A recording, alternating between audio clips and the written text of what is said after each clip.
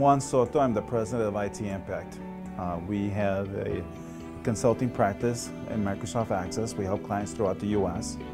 My specialty is Access with SQL Server, and I've been doing this since 1994. When they call you and you've qualified them as a lead, this is the process you've got to walk them through. They have a pain, so it's important how you can help them. But before you can tell them how they can help them, you have to discover what the problem is. You need to go through a pain analysis. Why is it that you call me? What is the issues you're having? What is it you're trying to accomplish?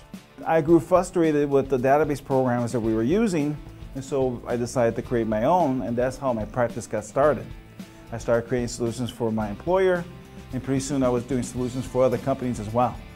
That's why I decided to go full-time and start IT Impact and help companies throughout the U.S. with custom solutions and using Microsoft Access with SQL Server. What I developed here is a consistent methodology to sell software. So any company that's selling software can benefit from this program. So in order to be a good Microsoft Access consultant, you really need to understand business.